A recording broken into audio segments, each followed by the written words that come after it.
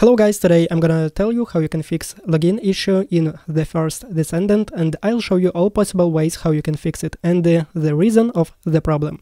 So option number one, it is restart the game. It helps very often, so you just need to restart the game, and also you can try to restart the Steam. Next one, reason of why it is happening, because of your antivirus. So you can type here firewall as example. I use firewall. Then you need to allow an app through firewall. Choose here, find here the first Decendant, and choose change settings and set up 2 check marks here. So next one option, or additionally, if you have some different antivirus, you can turn it down for 10 minutes and try to log in. It can also help you. Try.